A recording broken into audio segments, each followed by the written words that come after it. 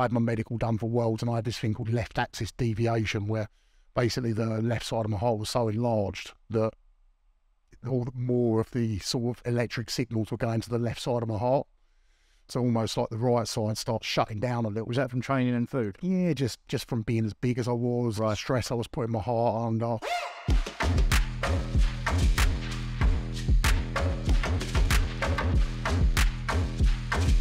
So yeah, really great to meet you, Terry. We just wanted to have a chat and, you know, discuss. What age do people normally stop the strongman? What do they compete to? Because we're talking about like insane levels of strength. Like what sort of age is it that they typically stop? I mean, I think a lot of it's down to the like time in the sport and the time under the bar. So we always used to sort of talk about it and think that most of the guys, you pretty much got 10 years. Right. Depending on what age you start at. Like a Formula One driver too. Yeah, it's kind of like if some of the guys start at, you know, at a young age, they're starting at 18, they're done by the time they're early 30s. Right. I know you've had Eddie on the podcast. I mean, he retired at, what, 31, I think? Yeah.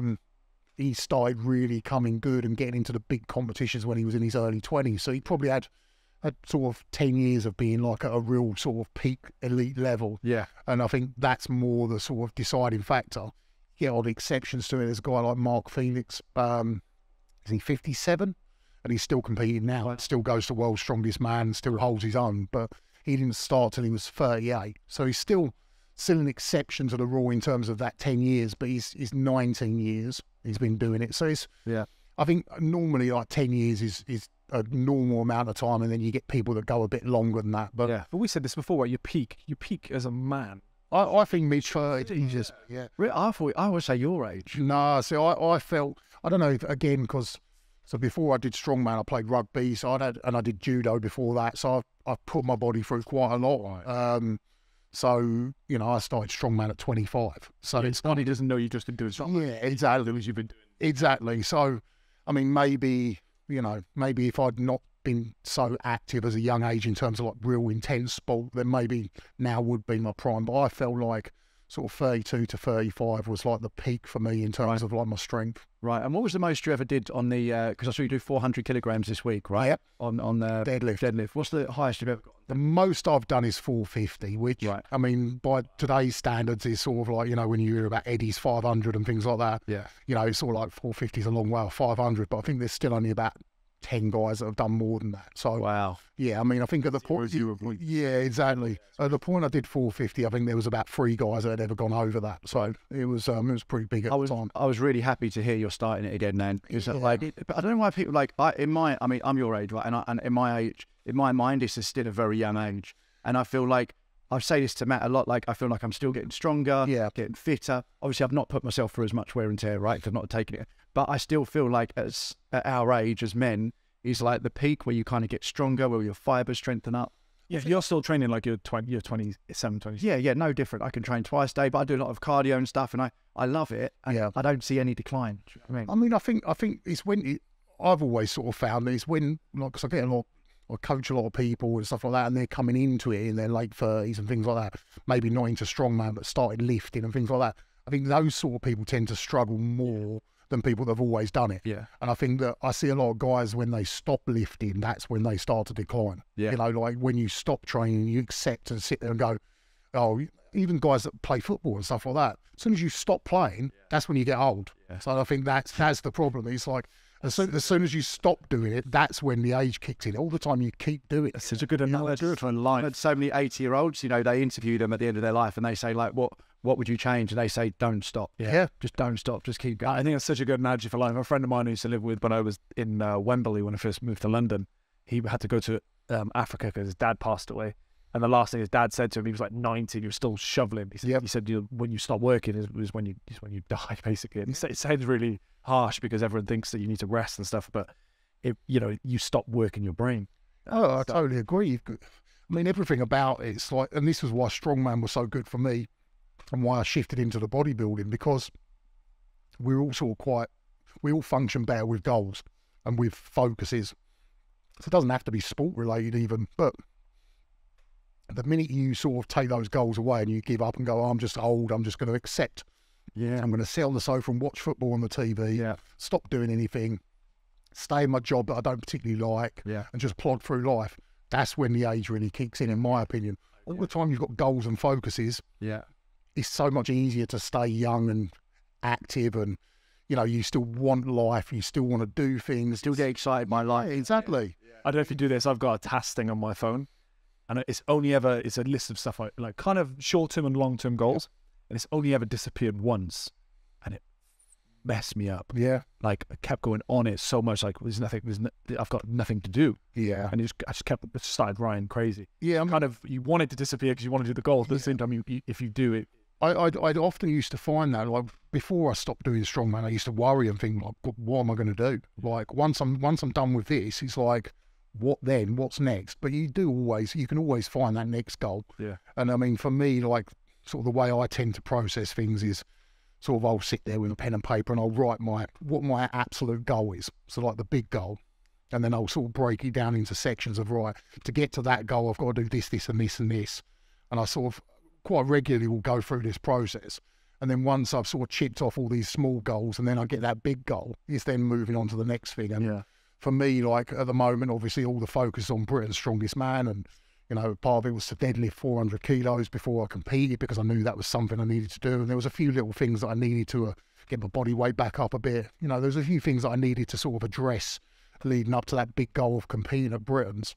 But then the next goal is to get back on stage in October with a bodybuilding and look better than I did last year. So that'll be the main goal. And then underneath that will be, right, what do I need to do to look better? Yeah. I need my legs to be a little bit bigger. I need to be perhaps a little bit leaner than I was, or, and I'll break down this process and then I'll start chipping them off and go from there. It's amazing. I saw you in September, I think, last year doing the bodybuilding competition. Yeah. You looked amazing. No, it was good. I mean, I was pretty pleased, but, I'm one of these people that will never be satisfied with something, that I will always look for more. I can sort of, at an older age, there's one thing that has got better with age. I can sort of look at it and go, okay, like I can appreciate what I've achieved now, but I'm still always trying to look for more than what I go. writing down those goals at the start, I did the same. I think when people say, "Oh, you're not a believer of New Year 2023," like everyone says, you have some people that write down these goals and stick to them, and some people that don't. I'm a big believer. You write them down. I wrote like 5 or 6 goals, career-wise, personal-wise, big, and then took a picture on my phone as well. So I got it in my diary and on my phone. And just that first step of writing something down, Oh yes, changes even from just thinking about it. It changes the process of like actually starting to get them done. The same as like going to the gym, right? The most important thing about going to the gym is actually just going to the gym. Yeah, I mean, I think, and even that with the whole, like, some people write down goals and other people go, that's unrealistic. You're not going to be able to do that.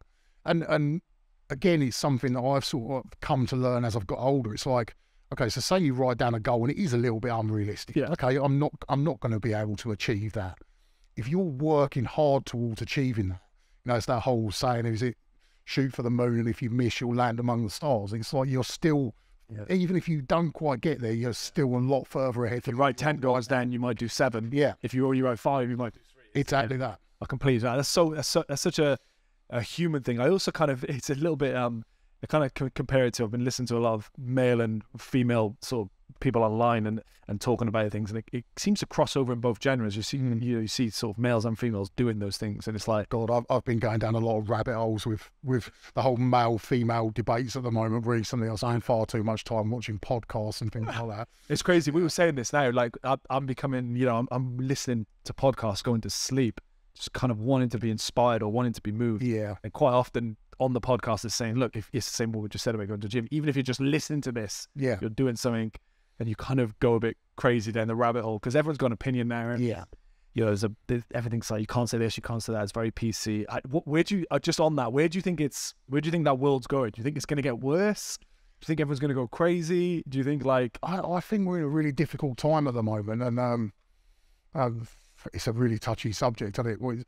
So like, I feel like, obviously I'm going to be a little bit selfish and think of it from a man's point of view. I think it's a very difficult time for men at the moment in terms of, knowing what our identity is. Yeah. I mean, I think for me as a 43-year-old man, it's kind of a bit easier because I am who I am. I'm moulded. This is me, like this is how I'm going to be. I can make slight changes and slight tweaks, but essentially like I'm fully formed. But I think for a young man, it's very difficult for him because, be in touch with your feminine side, do this, don't do that as a man, it's toxic. And I think you're getting so many people, and then you've got this other side of the spectrum that's so extreme. To be a man, you've got to do this, this, and this, and it is a quite confusing time because you've got two completely conflicting ideas on what a man should be. Where in the past there wasn't those pressures, we could just be who we wanted to be and just get on with it and live our lives. And as long as you're not hurting anyone, it don't really matter. But I think at the moment it's quite a difficult time for young. It's just scary, isn't it, for the next generation, because they got all this, like, they've been told this and they've seen so many different things. But to us, right, like just being open-minded, I think we can say all this stuff now. It's only YouTube, right, and Spotify. But I feel like it's kind of, to me, it seems so obvious. Like, it doesn't seem like a discussion, right? That, like, I don't know if we should get into it, but what you were saying, they're saying now that the latest Calvin Klein advert is like a man being pregnant, right? And to me, it's very obvious that shouldn't happen. Yeah. And so, and a lot of this stuff is, a lot of this, like the woke culture, right? To me, it sounds like, I mean, I'm very unpolitical, right? So I'm really, it's my worst subject. But I heard this thing the other day saying, if you go woke, you go broke. So the more you... What is woke? What's the actual definition of that? Woke is like going along... I don't know if it actually stands for something. Do you know? Yeah, I don't know if there's an acronym. Awakening or something? Is that? It must be part. It must be part of awakening. But it's basically like, to define it is woke people would or woke culture would be defined as like really forward thinking. Right. Okay. So, but what my question always is who's putting these thoughts out there?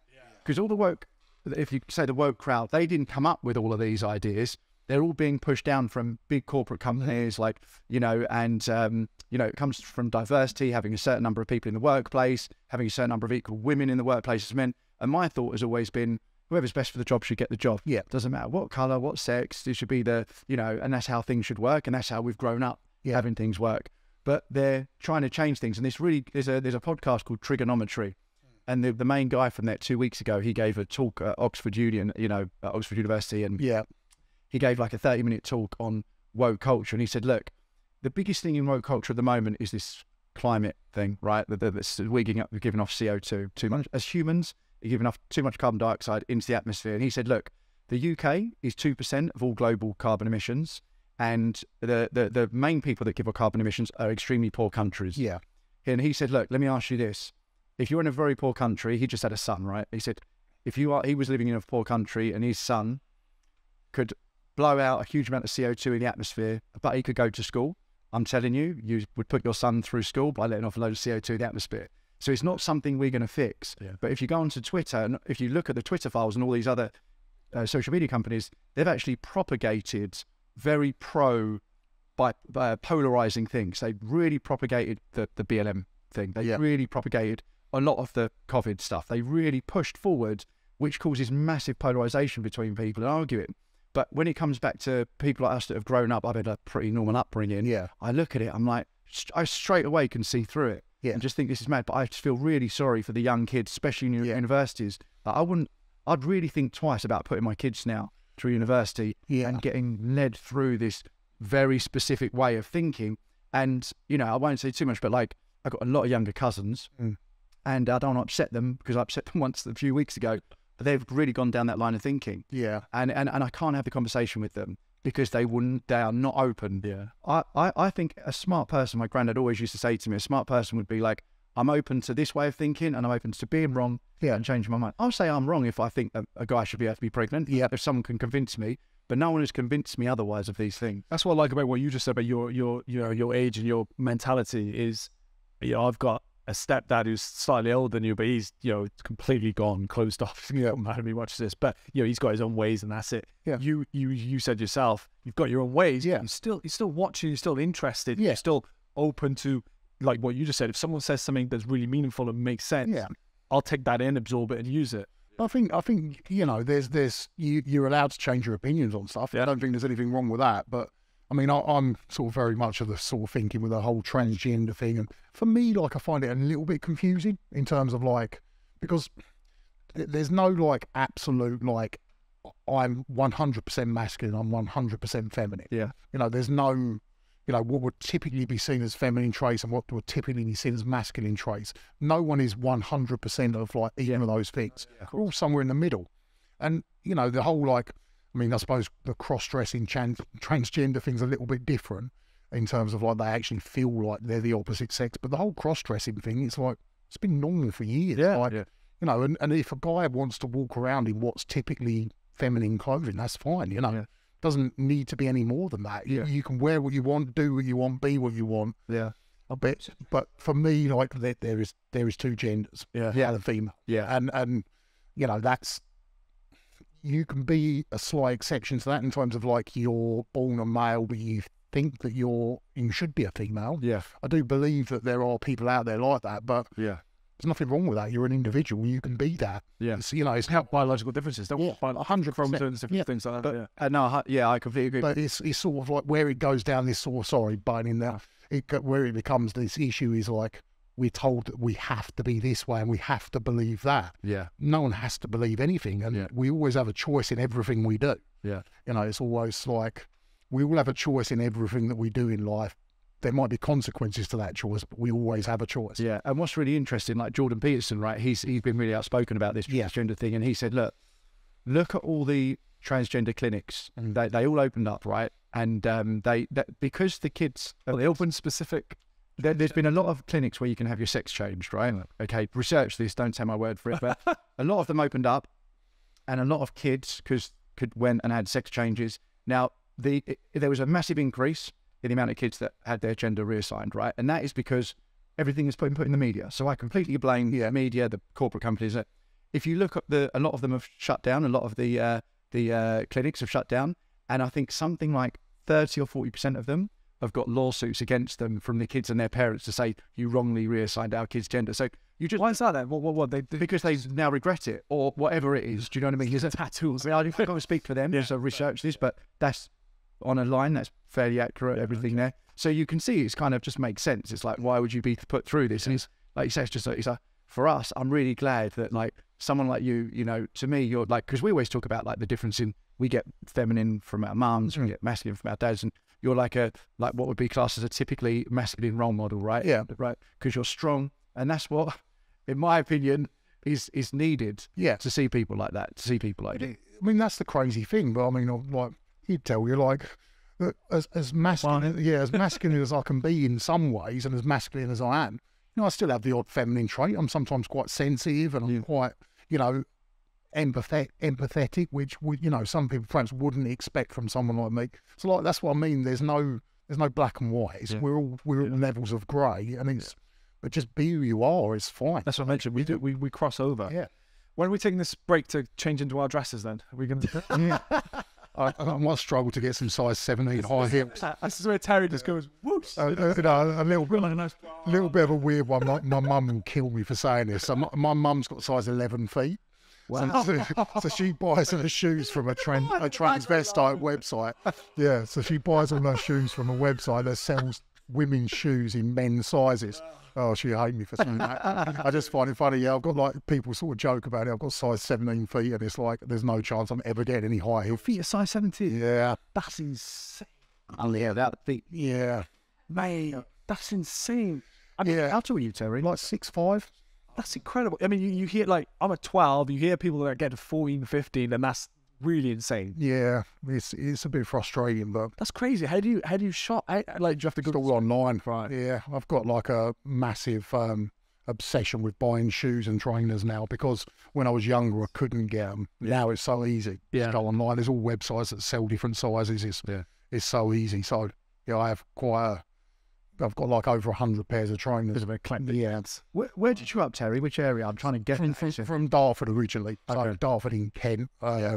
But you know, most people were like, because where Dartford is, it's like right by Essex. It's sort of like Essex, London, and Kent border. Yeah. It's a bit muddled. Yeah, I can hear. Yeah, it makes me sound at home when I hear it. Yeah, some checks it. Yeah. And where did I kind of sometimes think. I mean, I know a lot of people will say, you know, everything is rooted to your childhood on who you become and everything. And I want to say I kind of half believe in it, and I kind of half don't, because I have my own experiences. But where did something through your childhood kind of bring you to the man you are today? And that applies to like your strength and the fact that you just touched on, you know, you're very comfortable with yourself being masculine, but also having some. Yeah, I mean, I think so. I was always like super competitive as a kid. I love it when people say that, because I was the same. Unbelievably competitive. It's such a good thing as well for a child. I was very fortunate that my parents facilitated that. Right. Well, like encouraged you and kind of said, yeah, go in. Yeah, I mean, it was like, yeah. So I started doing judo when I was 7. Yeah. And very quickly, my dad was taking me to driving to Stratford, driving up to Sidcup, driving up to Orpington. I'm like travelling to all these different clubs to go and train against better people. And, you know, I remember being sort of like 8, 9 years old. And it was a bit of a weird one, really, because at the time I kind of resented my dad for a little bit because I felt like he was sort of pushing me. But now I sort of look at it differently in terms of like, I know that if I hadn't done it, he knew he was doing it for my best interest because of how competitive I was. So I was training like 6 times a week when I was like 9 years old, doing judo, like, and travelling, because my club was only on a Monday and a Wednesday. So I'd go to the Monday and the Wednesday there, and then I'd go to that club on a Tuesday and that on a Thursday and that one on a Saturday. And it was just always like that. And I think for me, that sort of absolute like work, you know, like I'm going to train to be the best I am. I'm a bit OCD as well about stuff. So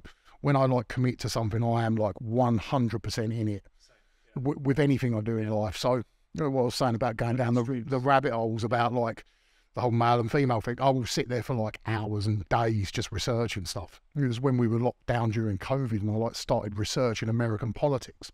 It doesn't really have much relevance to me, but I would literally spend like days just reading stuff. It was an interesting time for America. Yeah, it was. But because I get it's great if you know where to put that in, especially. I think that's exactly it. If you've got a channel for that, if you're a bit like that, and I think most top sports people, you sort of, in any sport, they're all a bit like that. I mean, we talked a little bit before we started, like, I know you've had Eddie on the podcast, and he's like it, where it's like you just take things to a whole different level of extreme, and I'm just lucky that I found some outlets that enabled me to do that. And I think I was naturally like that as a child anyway. Like my mum and dad said I was like crazy, like I had to be doing stuff all the time, and my son's like it as well. Like you can't be sitting there quietly doing nothing. But I was very much like that as a kid. I like literally did everything to extremes, and it was encouraged.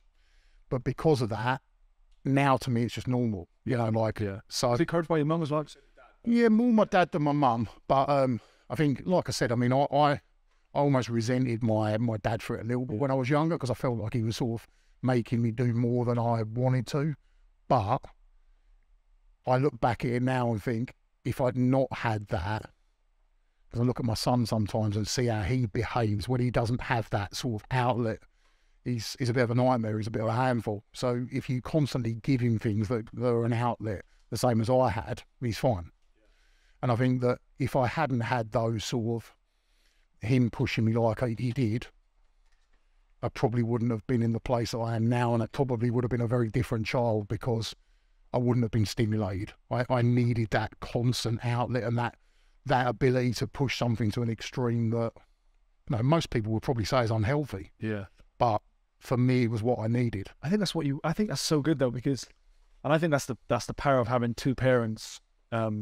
Because, you know, you would just talk about the differences between males and females, the actual DNA and chromosomes and all that kind of stuff. And I think, you know, if the male can typically drive that competitive, pushing you to do sports and that kind of nature, you'll pick up attributes from your mum, like, you know, I know it sounds stupid, but learning to cry or being a bit sensitive or learning to do other tasks. And things. And I think, it's an interesting, and I've picked up quite a bit of OCD from my mum, so I can definitely add to that.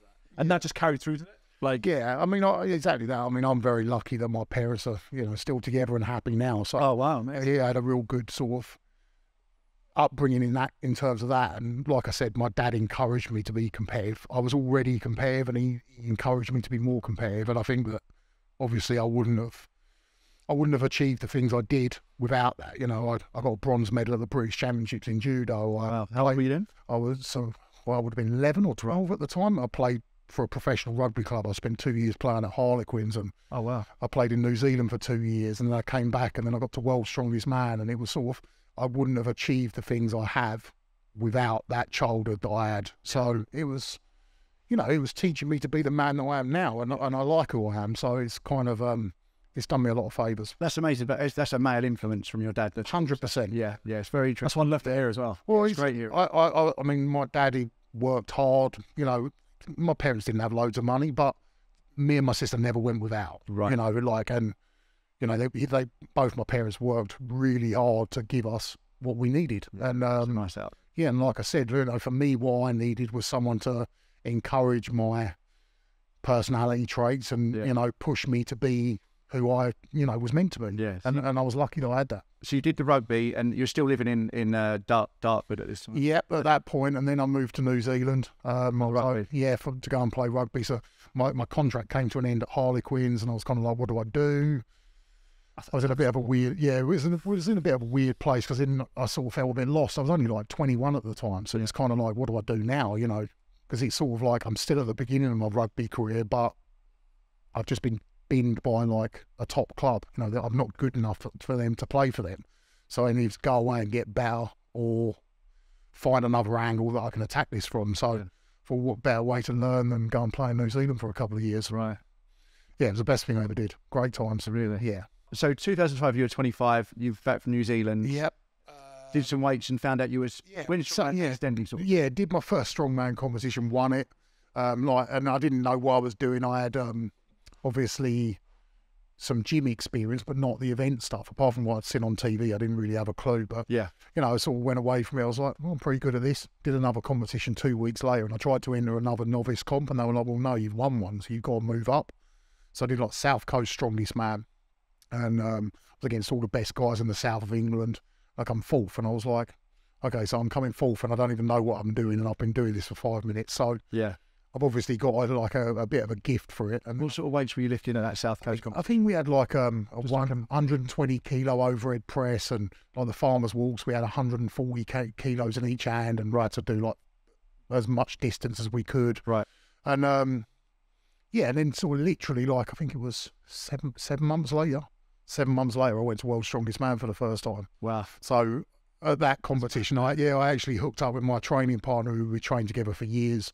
We started, and he was quite experienced, so he sort of was helping me a lot with learning the events. I was always strong, but I didn't know what I was doing in terms of like the event stuff. But once I sort of got to grips with it all, then it all sort of happened so quickly. And I remember this sort of moment of being out in China, stand on the starting line, and they're coming along with a camera, and I'm like, I had this sort of moment of realisation. I'm about to do my first event at World's Strongest Man. I'm like, I've watched this on TV for years, and I'm now going to be one of those people that, you know, people are sitting there watching. And it was such a bizarre moment. I'm like, oh my God, like, and it sort of hit me as I'm about to do my first event. Yeah. And it all just went from there, really. It was, How did you feel? Was it a good feeling? Or... Yeah, it was great. I mean, the good thing for me, because I come from rugby, and like all of my heroes were like rugby players. So when I say heroes, like people I looked up to and thought, I want to be like that one day, they were all rugby players. So for me to then go to World's Strongest Man, none of these guys were, not that I didn't respect them or anything, it was just, they're just guys that I'm competing against. I've not put any of them on a pedestal. So for me, it was quite easy to sort of go into that and not feel overwhelmed by the situation, because I'm not looking at these guys going, oh my God, there's Marius Pudzianowski, oh my God, there's Yanni Vernon, like they're ex-World's Strongest Man winners. I'm not like sitting there going, oh, like, you know, these guys are unbelievable. I'm just like, well, I'm a new guy, but I'm here to try and beat them. And I didn't sort of have them on that pedestal. So it made it very easy for me to just sort of transition into that, being at that level from where I was. How much of it was you naturally strong versus like the dedication and time you put into it? Well, I always think to say, they're just naturally strong and they've... It was probably a bit of both. I mean, I know the first time I ever deadlifted, I deadlifted 260 kilos. So I think most men, if you took them off the street having not deadlift, I'd say they probably do 140, maybe. No, having not lifted, they wouldn't do 140. Nah, I don't think so. And maybe that guy last night, there's a guy in the gym, big old lump, isn't it? Used to 160, but he's a big guy. Yeah. So like having never deadlifted before, I did 260. So I literally, that's the first time I did it. Yeah, I mean, I don't know that anyone I've spoken to has been like even anywhere close to that. So are you this sort of size then, or is it? You must have been. Are you just a big lad? Yeah. So when I played rugby, like especially when I was at Queen's, because I was obviously quite fit then. So my body fat wasn't too high.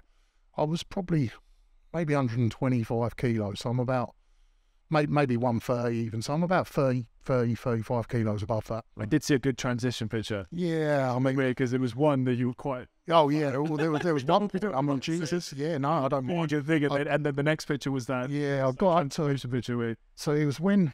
So that was 2014. I did World's Strongest Man, and it was a bit of a weird time. We spoke a little bit about it earlier. So I was kind of at this point where I'm like, what am I doing with myself? One of the guys who I was competing with, I considered a friend, had just passed away, some health issues, and I was like sort of having this moment of like, what am I doing with my life? Like, this is not good. And so I decided that was going to be my last competition, 2014, and so I did World's Strongest Man, come 5th, beat Eddie. Last time I ever beat him. No, he went on to amazing things, but no, it was sort of like, yeah, the last time I actually managed to beat him. But so I did that, come 5th, he was 6th, but very close to me. So I was like, it was time for me to step away because he was getting very close. But it was, then went on and I was like, I don't want to do this anymore. I was on this real sort of downer about strongman. I was like, what am I doing with my life? I'm making myself unhealthy. One of my friends has just passed away, and it all sort of just got too much for me. And then I wanted to start a family at the time. I was with my now ex-wife, and she wanted children at the time. So I was like, okay, so we sort of went through that process, and I had a few problems there because of the state that my health was in. So I had to take some time off. She ended up pregnant. We had my son, which was amazing. But at that point, I basically carried on eating like a strongman, but not training. So I was 175 or 180 kilos at World's Strongest Man. And then I did pretty much a year and a half of eating like a strongman, but not training at all. And I mean, doing nothing. Right. So the picture you're talking about, I did a charity rugby match and I was 203 kilos at the time. So I think it's just a touch under 32 stone, like literally like a pound or two under. Yeah, and I was absolutely huge and out of shape and everything else. It was awful. And I've said this before, I hope you don't mind me saying it. It's like, even this idea of strongman, it's unbelievable what you guys have achieved. It's incredible, but it can't be healthy in a weird way. I mean, you just mentioned having children. Yeah. You had to. Yeah, I mean, I don't want to stop. Yeah, I mean, I don't mind talking about it. Obviously, we talked about masculine and all that earlier. Like, I think part of that is being open and everything. But at that point in my life, like, my sperm count was like completely gone, because of all the health issues and sort of some of the things I was doing with my lifestyle. Like, we started trying for babies and it just testosterone down as well? My testosterone was fine, but my sperm count was absolutely zero. And did you find out why? Was that related directly to training or diet or both? Or bit of both, and a few other things which we probably shouldn't touch on right now. But yeah, there was a few things that were causing that issue, and I knew I needed to sort of step away from the sport for a while to get that right. And yeah, I mean, I was very lucky that a few months down the line, everything was all good, and I've now got the most amazing son in the world. So. That's amazing. Yeah. Did you fall out of love with it, or did you fall out of love with it a bit, or did you go, no, I want to make these decisions to have a son and to, like you said, your friend passed away. Yeah, it was. You need time to actually mourn those things. And yes, those things. People don't realize how long you actually need. It was a combination of all of it. One, I felt really unhealthy. Obviously, then, we were trying for babies and that wasn't happening, and that was due to the strongman. And then also, yeah, like I said, my friend passing away, I just sort of started getting really disillusioned with it all. I was like, why am I doing this? Like, what, so I can stand on TV and go, look at how strong I am. Yeah. And it sort of, I went through this weird sort of mentality. And plus, I think for strongman, for me at that point, had become less about the fun and more about just doing my best to win. And it became like a job. It was just like, I didn't enjoy it as much. But yeah. Yeah, so none of it was fun anymore, and I had to sort of step away to then fall back in love with it again. It's so I'm fascinated with that, and I had a conversation with Tyson Fury about this actually, and it's so weird, and it again lots of different areas of sport and people, but I could kind of relate to it in an interesting way. I mean, it's that thing where you go, right, do I step away from something and build something else where you have children or you take time to fix your health or whatever, or do I keep pushing career goals and whatever that may be good at a certain point in your life, but then become sort of detrimental to you later on. And you've got to know when to do that. It's hard to like weigh that up. Yeah, I experienced at the same time. Hit high, had to come away from it to realize what actually mattered and what. Yeah, I mean, and I do think that, I mean, he's a prime example of having good balance in life now. He's got a family. Yeah. He's also obviously achieving amazing things in his life. It's sort of, so he's obviously found a good place where he's got that balance of both. And I think, I know, like, having chatted with Eddie, obviously we keep talking about him. He's been on the podcast. I know he was very, like, focused. Yeah, he's got great balance. He's got a great balance now. It's perfect. And I'm the same. I've sort of got that point in life where, I mean, and maybe it's probably because I've stopped with a strong man, but I have a good balance with like family life, business, competing, trying. There you go into it. Yeah, but it's sort of like I have that sort of good balance now, and it's hard when you're like in the thick of it. And what did I want to ask? Because he's going to jump in and say so, but I want to ask, what did having a child for you do? Because I'm at that age where it's kind of like 6 months ago, didn't want no children, having a really good life, pushing the career. 6 months later, love to have children now, to find something to live. James, we've kind of had this conversation before. I don't know what your thoughts are now. Did you always have kids? I didn't want kids. Oh. I didn't want kids at all. Yeah, so it's like us. I was so focused on what I was doing. Yeah. And like, I mean, I'll sit there and admit I was extremely selfish. It was all about what I wanted, my goals, and everyone around me had to fit in with that. Right. And I knew that having a child wouldn't fit in with that lifestyle. I was on the road all the time. Yeah, and it was sort of, it's quite funny because I get on really well with my ex, with my boy's mum. And now we're fantastic. We have a great relationship between the two of us. We both co-parent very well. We do like birthday parties together. My family, hers, her new husband. So everything's great. And it's sort of, I used to, I think when we first split up, I used to blame her for a lot of things. Yeah. Of us splitting up. Yeah. And now I sort of look back at it and go, actually, like, I must have been a nightmare to live with. Because I didn't care about anyone or anything around me. Yeah. It's like, and I can be honest about it now. It's sort of having time to reflect on it.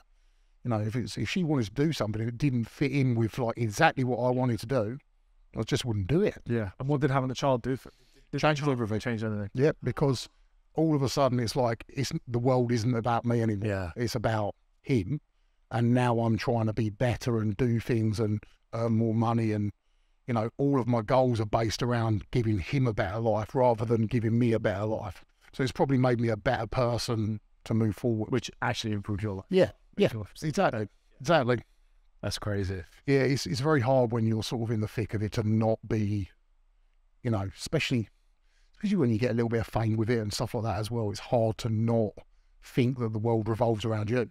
Yeah, it's interesting. I think it's like I thought the same. I thought, right, either I'm just going to carry on working and just keep pushing these goals and it's fine, and I might, be 50 with no child, no children, or no wife or anything. It's really interesting. Or you go, well, wait there, let's take a pit stop. Yeah, and build something in that then helps you. Yeah, and I think you can do. I mean, I think that definitely. I feel like I'm a much better person now than I was when he came along. Just as a rounded individual. Yeah. I wouldn't say that.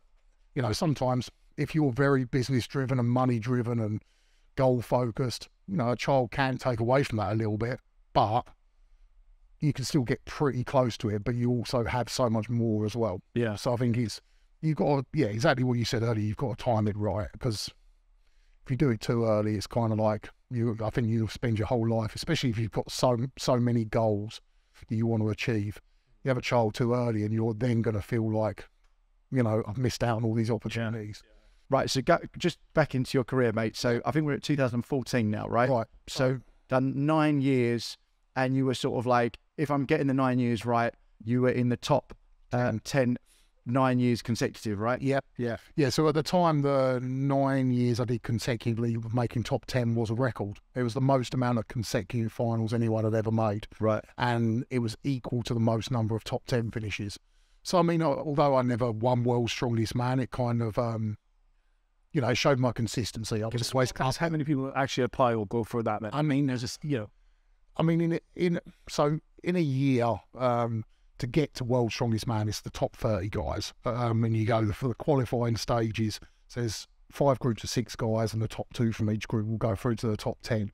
But obviously, of that 30, they've all had to qualify to be there as well. So you have the Giants Live throughout the year, which are the qualifying tour for World's Strongest Man. The top 3 from each of those shows qualifies for World's Strongest Man. It comes through quite and a few people.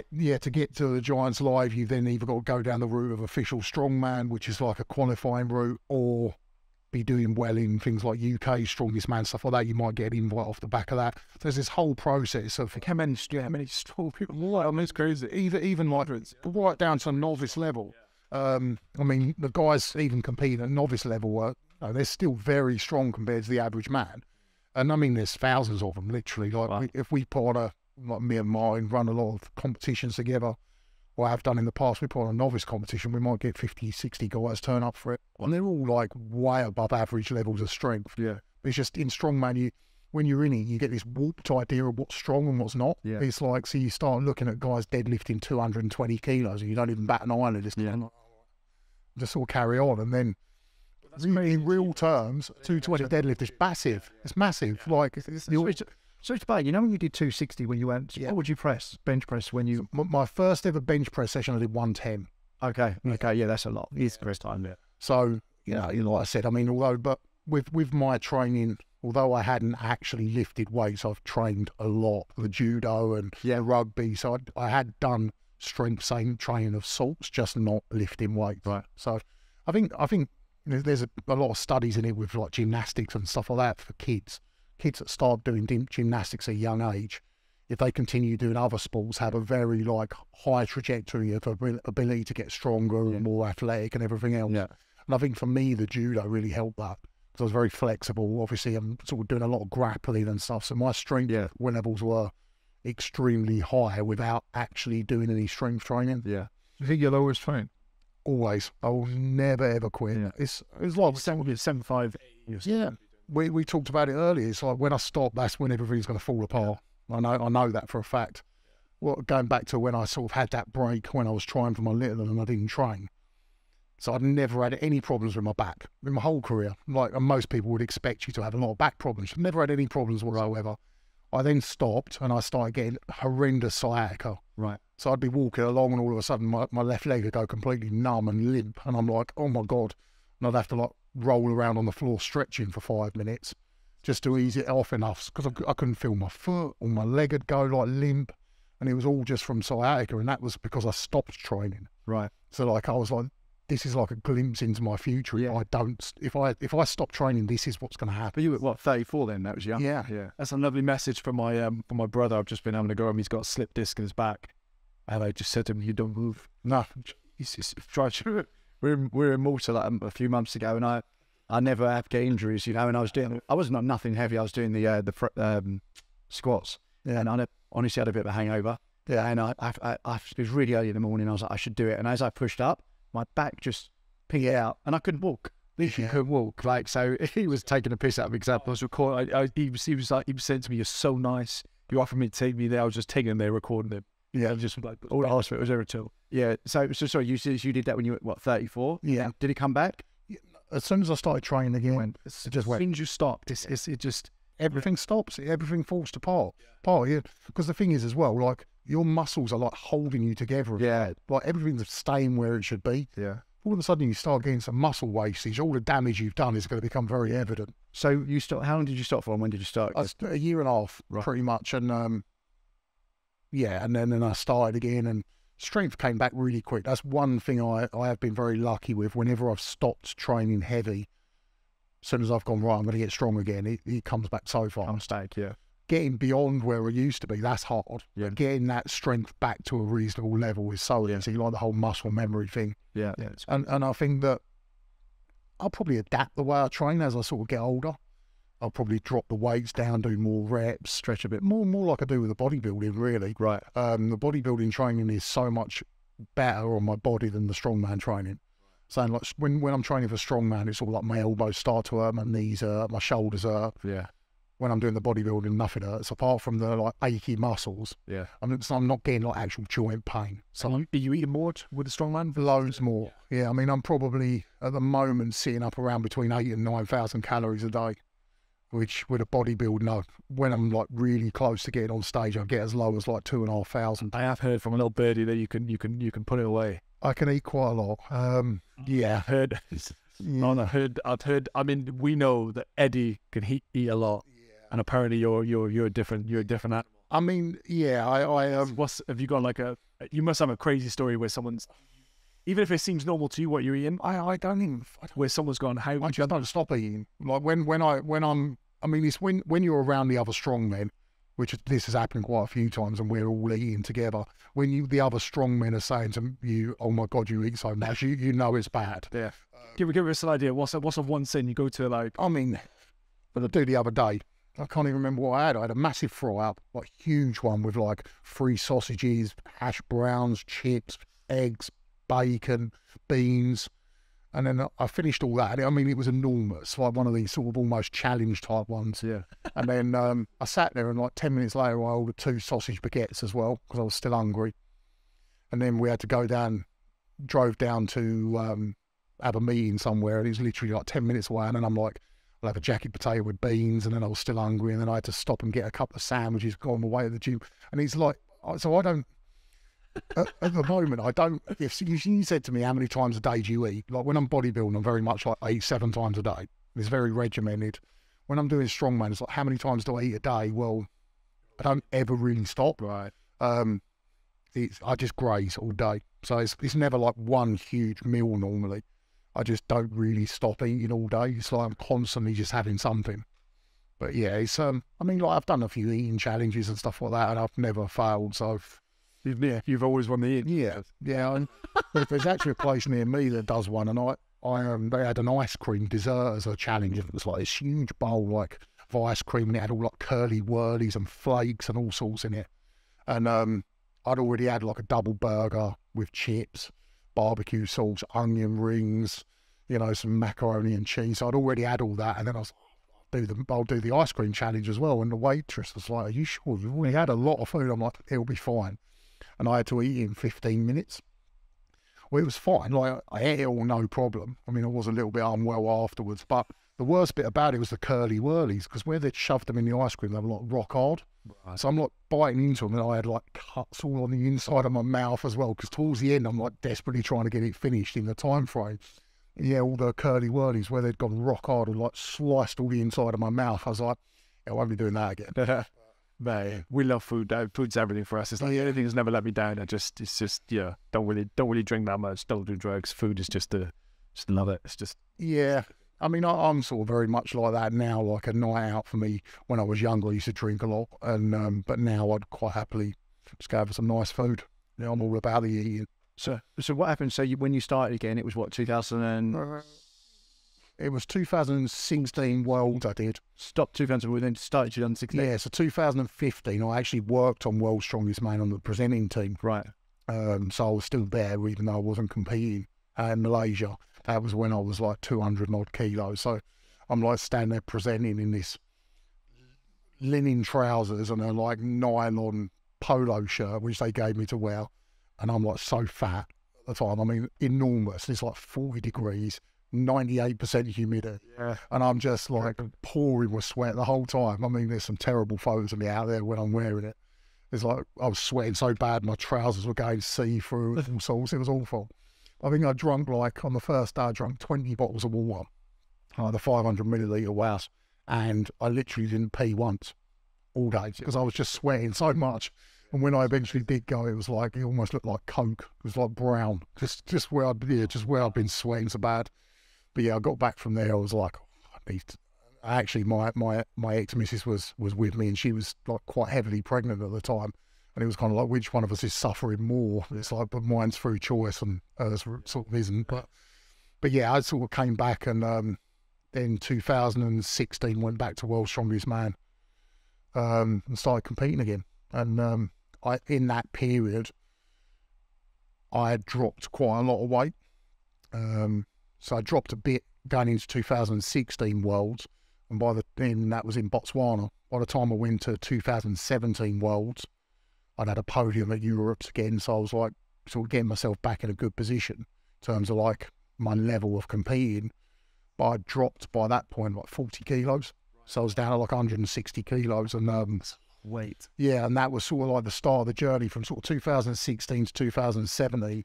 I came down a lot in weight, and because of my sort of thought process change, my son had come along, and I was like, I need to start looking at what I'm doing and how I'm living my life. My friend had died. This was when I went back and was like, okay, you know, I've got the love for it back. I want to be back competing, but I'm not going to do it like that anymore.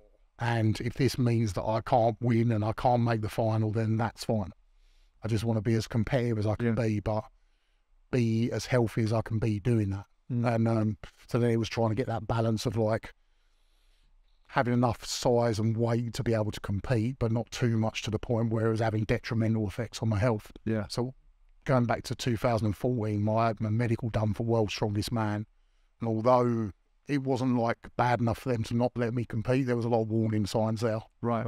So, and my friend had died of a heart attack. Was that from Strongman? Yeah. Right. And I had my medical done for Worlds, and I had this thing called left axis deviation, where basically the left side of my heart was so enlarged that more of the sort of electric signals were going to the left side of my heart. So almost like the right side starts shutting down a little. Was that from training and food? Yeah, just from being as big as I was, the stress I was putting my heart under, Right. and everything else. It was just, it was just like, I need to address this. Yeah. By the time I went back to World's Strongest Man and was competing again, everything was fine. So it was just the decisions I made, yes, weren't perhaps the best for my competitive ability, but from a health point of view, it was so much better. Yeah. And when you're, if your friend, I'm assuming it was a close friend, your close friend, passes away from something that you're essentially doing yourself. Doing the same, yeah. It kind of makes you open your eyes up, it's like, Yeah. you start wearing a seatbelt in a car, or a friend of mine passed away when drinking overdose. When I was in my 20s, and it just made me rethink about how much drink and all that kind of stuff. Exactly that. I mean, and he was younger than me as well. So you do start questioning your own mortality. And you're like, he's younger than me, doing the same thing as I'm doing. Most of the same things as I'm doing. Yeah. And this has happened to him. So, and now I'm starting to get these warning signs as well. I could be the next one. Yeah. And Eddie was saying, like, if he was going to die trying doing that thing, nosebleed, eyes, ears will bleed and everything. I mean, we all sort of talked about it. I've known Eddie years. I love Eddie to bits. Like, he's a great guy. And probably one of the most determined people I've ever met in my life. I like sort of listening to him speak sometimes. If you can get him away from the bravado and the joking and all that, and actually listen to him speak, I do quite enjoy it. But it was nice when he did win World's Strongest Man, not just because we all wanted him to win, because it's like he always said that once he won, that was it.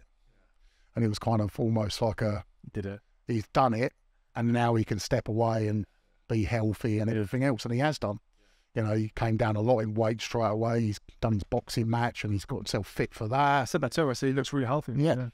And I remember Eddie when he did the 500 kilo deadlift, and I was there competing as well, and I was sitting opposite him at the restaurant before, but I think it was the day before or the morning of, and he was just pouring with sweat, and he had a fan with him everywhere he went. He was just, absolutely enormous, and you sort of think to yourself, you are like pushing everything. You're red line in your body completely. Yeah. And when he won, it was almost, it was almost like he could then do what I did and go. If he wanted to carry on, he could have done. But he's, he can sort of either walk away with his head held high as World's Strongest Man winner, or if he wants to carry on doing it for fun, he can sort of just let his foot off the gas a little bit. Yeah. He walked away, which was great. And obviously, no one can ever take that title away from him. I think like this is the thing, I think almost that titles are more important than world records. Because like once the president, always the president. It's kind of like he's one World's Strongest Man. He will always be World's Strongest Man. That's true. Whereas a record will get broken. Yeah, that's interesting. I only have one. I have one final question. I suppose it's just a spin on it. Like, what else are you involved in? What are you doing I imagine you're not just focused on strongman. You seem the type of guy that's got a few other things going on. Yeah, businesses and ideas and leading that into what you have, what you want to achieve in the future?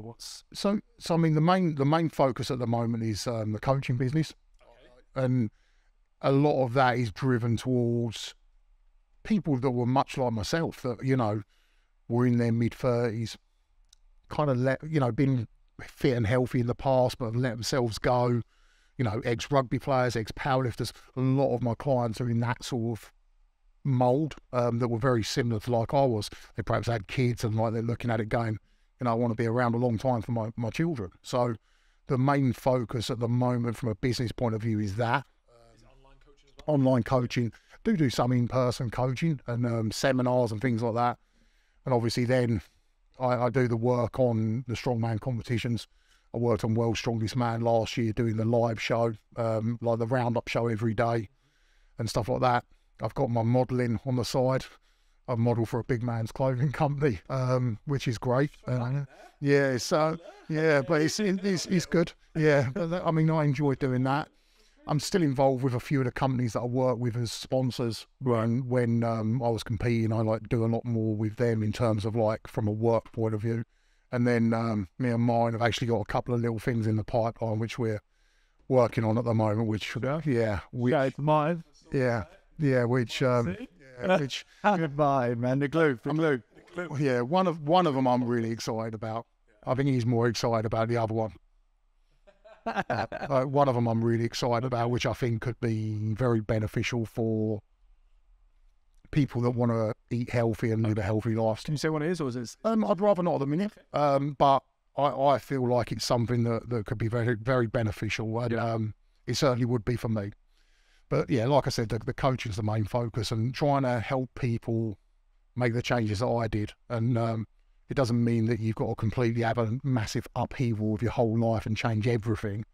It's just a case of trying to manage a lifestyle but still enjoy life. It's giving that advice as well. Yeah, I mean, you've gone through, had the child, you've ballooned for the strongman, you've come down for this is it. I've been in their shoes. Yeah, I know exactly what it's like, and it's nice.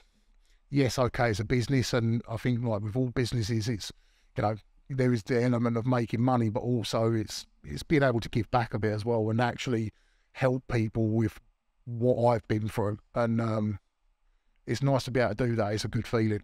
You get one of those messages come through, and every now and then you'll get someone who's done really well. They're like, "You've literally changed my life," and that to me is worth more than any trophy I've got on my wall. Yeah, one person, two person in life. Yeah. Exactly. Oh man, Mate, do you know what's great as well? Like, so I remember hearing your name all the time when I was growing up. Like, always hear your name and like seeing it wasn't just his strongman. It was just like you were like in Britain, you were like a household name. Yeah, in strongman. And to see you coming back, because I mean, I'm like I said, same age as you. I feel young, man. Yeah. So I know some people are 35, this football, whatever. So I love seeing you coming back, looking as fucking good as you do, and coming back, and whether it's doing the bodybuilding or the strongman and lifting almost what the strongest man in the world lifts. I think it make like if I'm gonna say anything, it makes me not scared to get old, because I think when I'm looking at 60, 70, 80, the sliced alones, I think you're going to be one of those guys, so insane shape at 80, and it's just good to see, man. Yeah, and be on the town tonight, so. No, I hope so. I mean, I'm not giving up. I'm just, every day I'm fighting age. Yeah. And that will never change. Yeah. And mate, I want to say as well, like, I didn't really know what to expect, but I've actually taken a lot from talking to you. Thanks. Like a lot of nice things I've taken, and I won't forget which. Yeah. Oh, brilliant. Well, one last question: do you feel great? That's something. We just touched on something we've seen and then passed away. Yeah. Do you feel great? Yeah, feeling generally like, I mean, because you're getting up, you're training every day. Like, some people would say, "Well, I look great, but this is aching," or that's it. Yeah, I mean, I feel a little bit at the moment where I've put on the weight for the strongman competition. I'm not enjoying that, but I feel great in terms of compared to how I did at my biggest, and I probably feel a lot better than most 43-year-old guys do. And also on top of that, I'm just totally comfortable in who I am, and that is the real key to feeling good. Yeah, well, it's here. Yeah, stress. How you feel within yourself. Yeah, and if you're happy in who you are as a person, whether that be physically or mentally or anything. So if you're happy with the person you are, then you're winning in life. Yeah. Well, that's great. It was a really nice conversation. To finish on, man. Terry, it's been an absolute. Oh, thanks very much. Thank you very much. Oh, thank you. I enjoyed it. It was good. he arm wrestled Eddie when he was on. So I want to see what your left is like. I can't do my left. It's Steve Brown once, but actually, do you right? Do it right. Look, I can do right. Let's see. Don't destroy it all. Come on. Move the glass up the way. I'm going. You ain't got a chance.